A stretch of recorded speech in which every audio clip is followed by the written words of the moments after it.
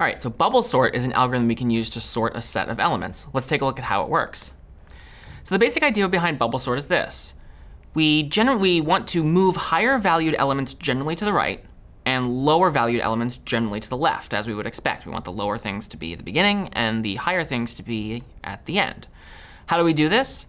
Well, in pseudocode, we could say, let's set a swap counter to a non-zero value. We'll see why we do that in a second. And then we repeat the following process until the swap counter is 0, or until we make no swaps at all.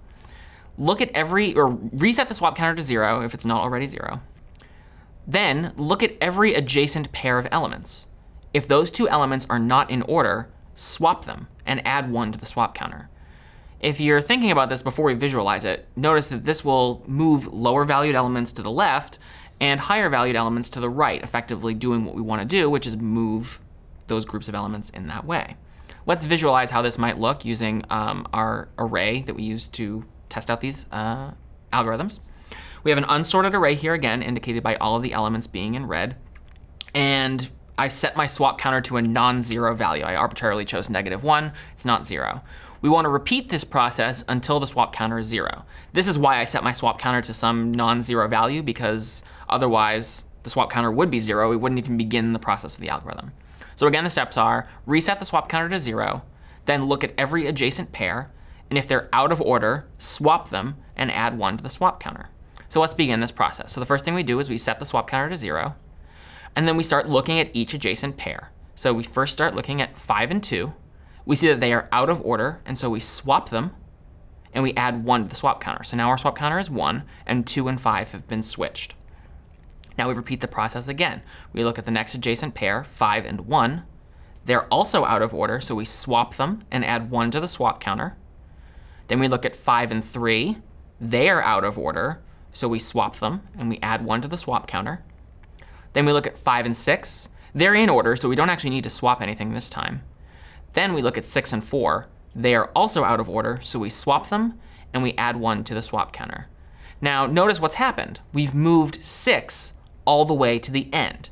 So in selection sort, if you've seen that video, what we did was we ended up moving the smallest elements and building the sorted array essentially from left to right, smallest to largest.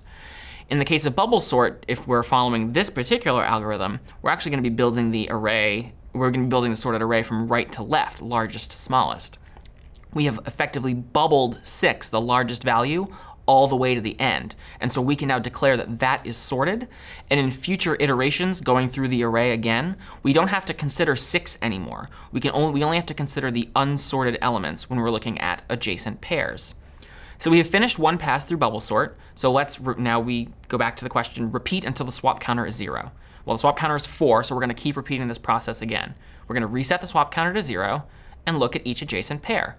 So we start with 2 and 1. They're out of order, so we swap them, and we add 1 to the swap counter. 2 and 3, they're in order. We don't need to do anything. 3 and 5 are in order. We don't need to do anything there. 5 and 4, they are out of order, and so we need to swap them and add 1 to the swap counter.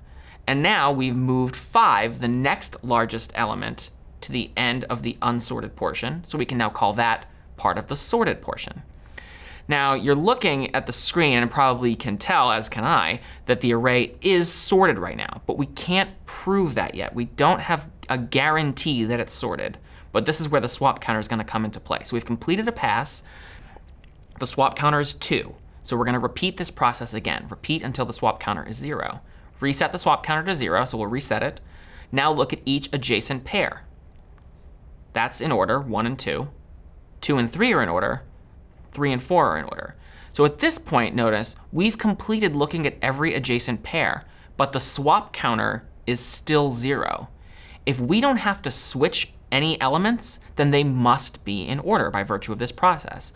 And so, an efficiency of sorts that we computer scientists love is we can now declare the entire array must be sorted because we didn't have to swap any elements. So that's pretty nice. So what's the worst case scenario with bubble sort? In the worst case, the array is in completely reverse order. And so we have to bubble each of the large elements all the way across the array. And we effectively also have to bubble all of the small elements back all the way across the array too. So each of the n elements has to move across all of the other n elements. So that's the worst case scenario. In the best case scenario, though, this is slightly different from selection sort. The array is already sorted when we go in. We don't have to make any swaps on the first pass. So we might have to look at fewer elements, right? We don't have to repeat this process a number of times over. So what does that mean? So what's the worst case scenario for bubble sort? And what's the best case scenario for bubble sort? Did you guess this? In the worst case, you have to iterate across all of the n elements n times. So the worst case is n squared. If the array is perfectly sorted, though, you only have to look at each of the elements once. And then if the swap counter is still 0, you can say this array is sorted. And so in the best case, this is actually better than selection sort. It's omega of n. I'm Doug Lloyd. This is CS50.